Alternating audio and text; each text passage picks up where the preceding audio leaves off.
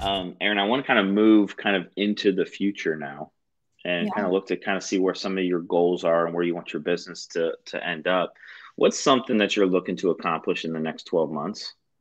Yeah. So I'm personally working on some investments now, buying some rental properties, working with a couple of other folks that were trying to really grow our investment portfolio. And then, stepping away from the management has given me a little bit more time to focus really on my residential sales. So really going back to what was successful for me before. I always tell people that when I'm coaching. So I'm taking my own advice and, doing the things that work and doing them in, uh, higher capacity so that Yeah, I start building even more business again. yeah. No, that's awesome. What's a 5-year goal for you? 5-year goal. That's a big one. So, building bigger. So I personally want to be like where I need a team. Um, So hopefully my goal, I'm working on getting to like I like to get settle into like 40 to 50 transactions a year for Yeah, myself. That's where I know that I'll be comfortable and still be able to enjoy because I haven't yet missed, a game or a performance or anything. And I'd like to really keep that going. So yeah, 40 to 50 a year is really great for me and then be able to refer out to my team. So I help. I'm in 4 MLS systems because of where I live. It's crazy. But hopefully one day they all combined, right? oh, wouldn't that be just beautiful if we could look everything up in one spot? But Yeah.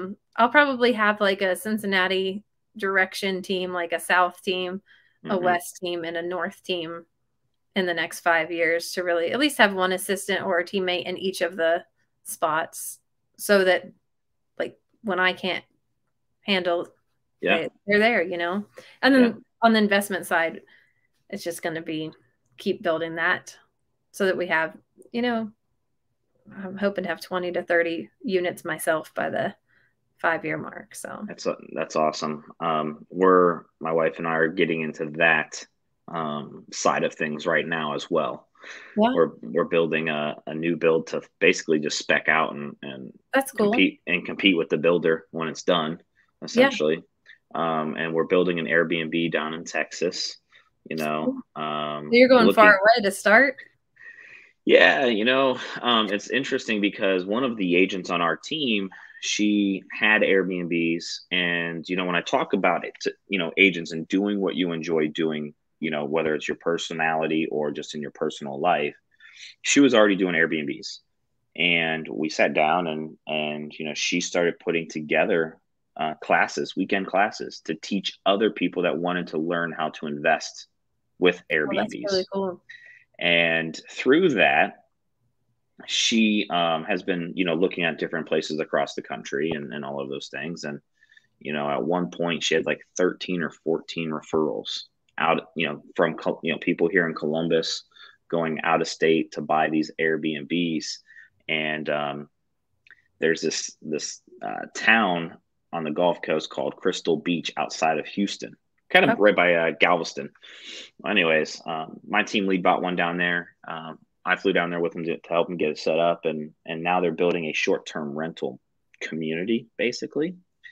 And there's maybe 6 or 7 from our team that bought in this community that are building in this community. So we're just like taking the Columbus house team from Columbus, and we're all going to go on vacation together, like one week out of the year to this Airbnb spot. And Yeah. so it's one of those things where if you trust your advisors, right? Like if a client really trusts us, then all should be good, Yeah. right?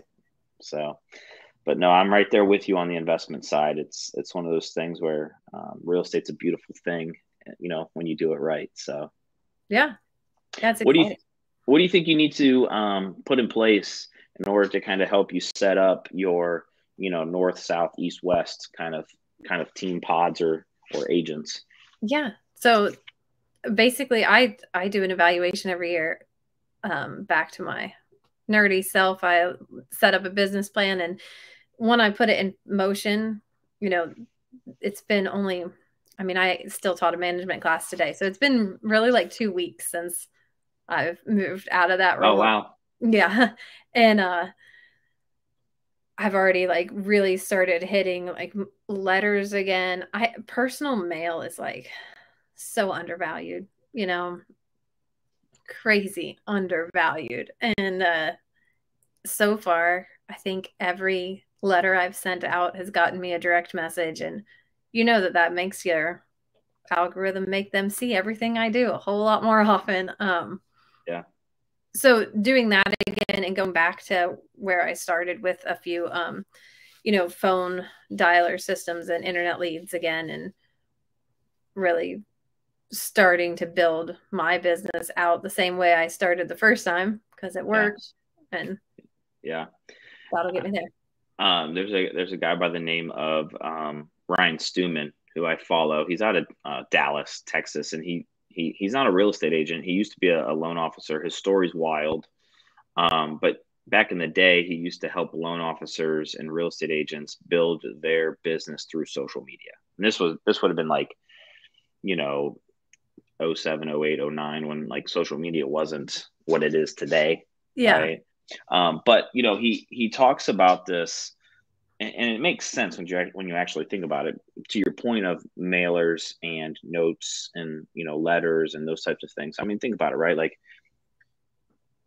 how many emails do we get every single day that we never even open? Does email marketing work? Sure, but what are those open percentage rates these days? Probably pretty low. Then you think about phone calls, right? Do phone calls work? Yes, but how many times do you answer a phone call where you don't know the person coming through? As agents, we probably answer higher than the normal Yeah. person, but there's times like if I don't know a name or a name doesn't pop up, I just like go to voicemail and then I determine if I want to call them back or not, right? Yeah. And now text messages, right now everyone's doing message marketing, but guess Yeah. where the marketing has fallen off, which is the mailbox. Yeah. Because So I if you mean, guys, even from like Domino's, you're like, oh, I can get a deal tonight because they're texting me about it. Like, yeah, so like the mailbox, like you said, like, people are sleeping on that, going back to some of the old school basic ways of staying in front. Now, I think you have to do all of the above, yeah, but highest open rate, those types of things, if someone gets no one, we only get birthday cards and holiday cards, right? That's pretty much all we get. You put something in a card format, guarantee that they're opening it. yep, they are. They're not They're they're not telling me throwing they it are. away. They're like, I got a card from you. I'm so excited. I'm like, I'm Yeah. so glad this makes you so happy. And honestly, just being genuine about it too, though. Like, Yeah. I'm not sending anything about my business right now. I'm just building relationships with people that I already know that we've only ever connected on a social forum.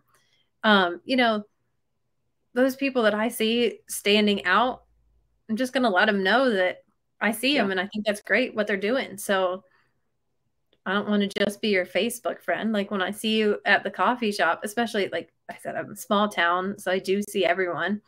I want you to feel comfortable to say hi to me. Like, let's Yeah. really actually connect, not just Yeah. see like each other's posts, you know? No, I love it. I mean, you're spot on. You're spot on. Erin, I've been adding this question in lately. Um, what's a legacy goal for you? What's a goal that you want to leave behind after you're no longer here? Yeah, that's a good, really good question. Especially think about this a lot more frequently as you get older and like actually start dealing with that in real life. Um, but I just want people to remember those relationships really that I built and my kids to know that that no matter who we are, because like I'm sure you've worked with lots of people that are nothing like you. Yeah. Just knowing that there's always a way to connect with everybody out there. I always tell my kids, like, you know, just be kind and find the things that you like about other people. You know, I have a couple of introverted kids and a couple of extroverted kids. And, you know, the introvert really, it wears them out to be around people like their sisters. And they're like, well, like, how do I do that? I'm like, you just find the thing that you actually like and connect with them and just appreciate that and appreciate that they're different than you. Know, I try to never be afraid to reach out to those people and say, like, you're doing great. Can you help me? Because That's what, so that we're all rising up together. That's awesome. Erin, I want to be respectful of your time, and I always like to end with this last piece, and it's um, if you could give our audience just one piece of advice that maybe you wish you had in the beginning of your career that you just always give out now, to agents just in general, what would that be? Just make genuine connection with everyone you can. Really, that's those connections. Like we said, it's you never know where it's going to lead. You're in Texas now. Like you you wouldn't have been there if you didn't talk to some people. So Yeah, lead you in good paths most of the time. Just saying hi to people. yeah. You just like you said, you just never know who that person may lead you to, or the business that may come from it, Right. or the opportunities. Right? I mean, it doesn't even have to be real estate. It could just be different opportunities down the road.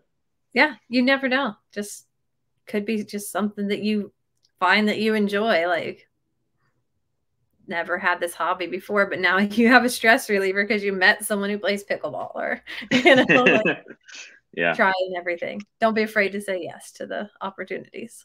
for sure.